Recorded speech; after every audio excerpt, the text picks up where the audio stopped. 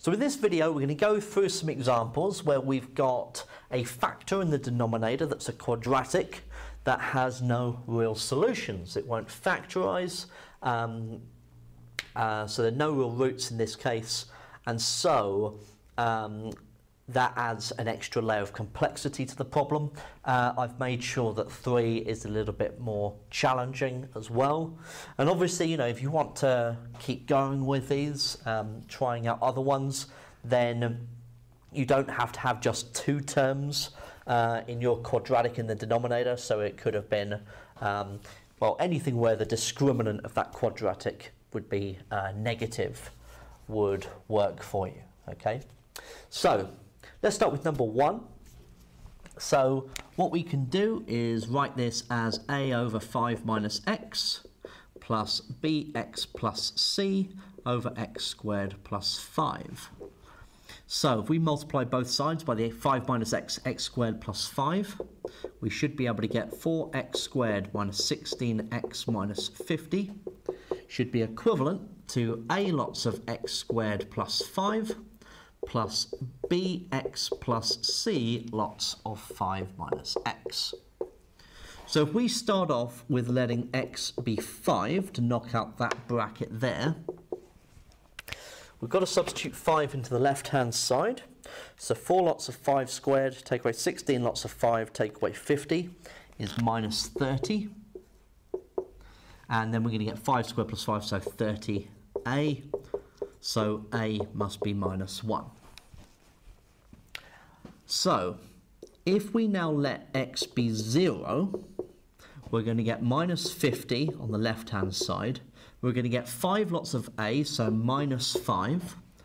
The x there will be 0, and that x will be 0, so we'll just have 5c.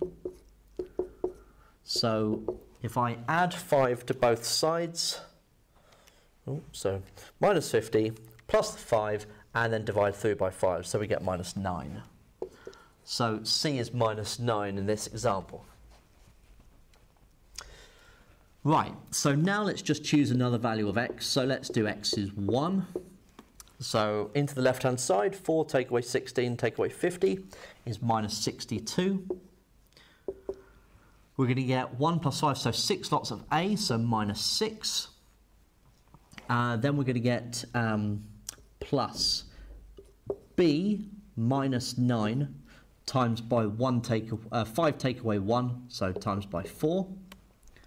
So minus 62 is minus 6 plus 4b minus 36. So minus 62, add the 6, add the 36, gets me to minus 20. So b must be minus 5. So that means that we can write this as, so 4x squared minus 16x minus 50 over 5 minus x, x squared plus 5 is minus 1 over 5 minus x plus minus 5x minus 9 over x squared plus 5. So you could write that a little bit more neatly. So minus 1 over 5 minus x minus 5x plus 9 over x squared plus 5. Okay? You could always get rid of the minus sign out the front by swapping the places of these. So 1 over x minus 5, take away 5x plus 9 over x squared plus 5. Okay? That's precisely the same. So that's number 1.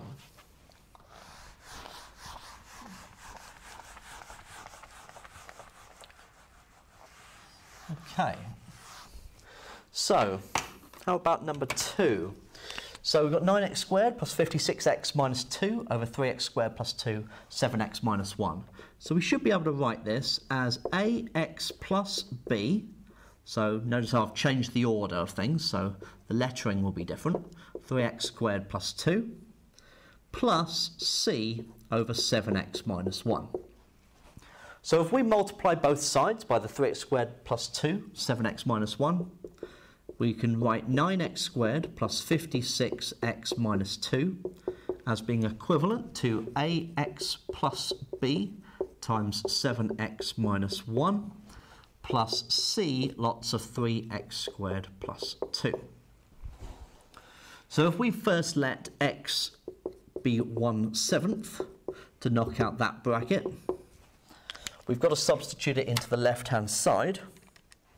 So 9 lots of 1/7 squared plus 56 lots of 1/7 take away 2 is 303 over 49.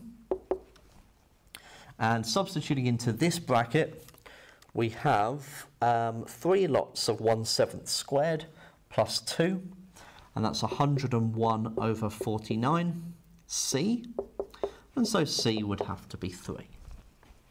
So we've now got c. Right, let's let x be 0 next. So we're going to get minus 2 on the left-hand side. We're going to get b times minus 1, so minus b. And when x is 0, we're going to get 2 lots of c, so 6. So minus 2 take away 6 is minus 8, so b would have to have been 8. So then let's let x be 1. So we're going to have 9 plus 56 take away 2, so 63 on the left-hand side.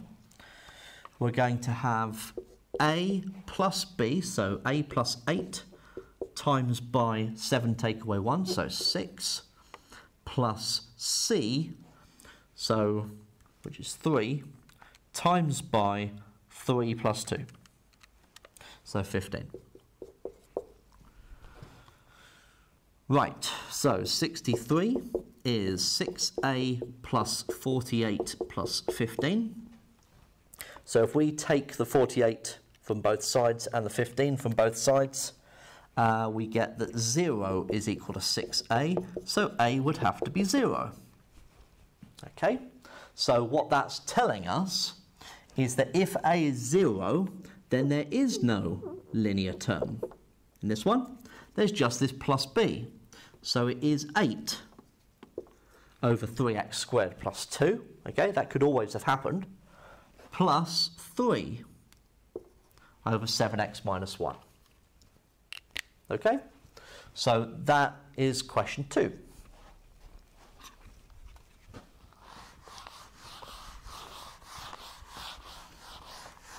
Right, so last but not least, we have this 9x cubed minus x squared plus 40x minus 3 over x squared plus 4x squared plus 5. So what we should be able to write this as is ax plus b over x squared plus 4 plus cx plus d over x squared plus 5. Okay, so 9x cubed minus x squared plus 40x minus 3 must be equivalent to ax plus b times x squared plus 5 plus cx plus d times x squared plus 4. Okay. So, what can we do first? Well, if we let x be 0, we're going to get minus 3 is equal to, well, 5b plus 4d. Okay? So there is one equation that involves b and d. Right, so now I can start choosing other values of x. So I'm going to need, because I've got 4 unknowns, I'm probably going to have to end up having a few different equations. So 4 unknowns, I'm going to need 4 equations. So let x be 1 to make this easier on ourselves. So 9 take away 1 plus 40 take away 3. So we get 45 is equal to, now we're going to have 1 plus 5, so 6 lots of A plus B. So 6A plus 6B. Then we're going to have 1 plus 4 is 5, so 5 lots of C plus D. Like so. Okay. Right, so then, if we let x be minus 1, so substituting in minus 1, 9 lots of minus 1 cubed, take away minus 1 squared, plus 40 lots of minus 1, take away 3, is minus 53. Now, if x is minus 1, we're still going to get 6 lots, but 6 lots of minus a plus b, so minus 6a plus 6b. Okay. And substituting in minus 1 over here, I'm going to get minus 1 squared plus 4, so 5, times minus c plus d. Okay.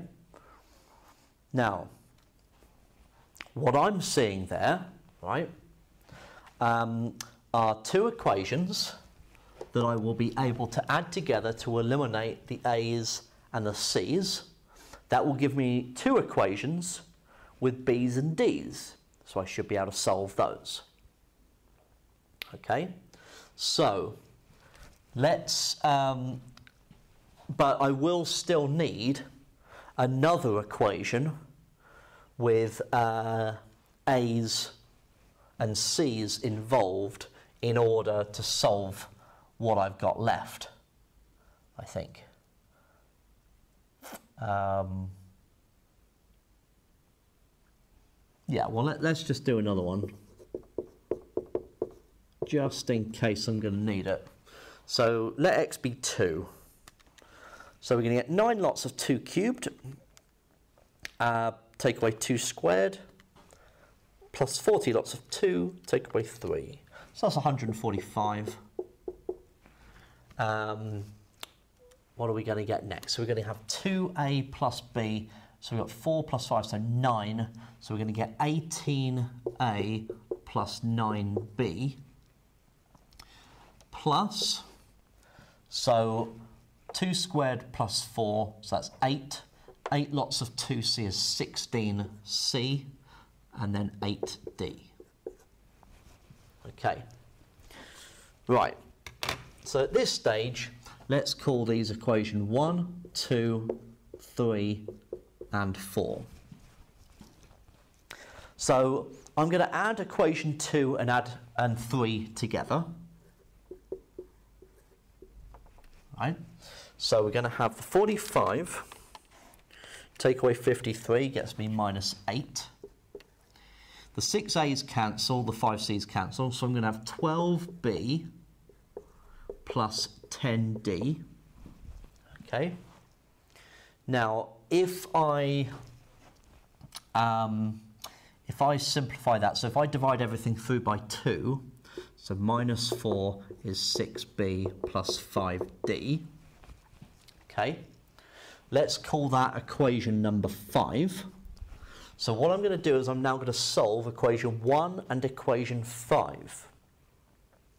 So if I multiply equation 1 by 6 and equation 5 by 5, I should be able to eliminate the b's.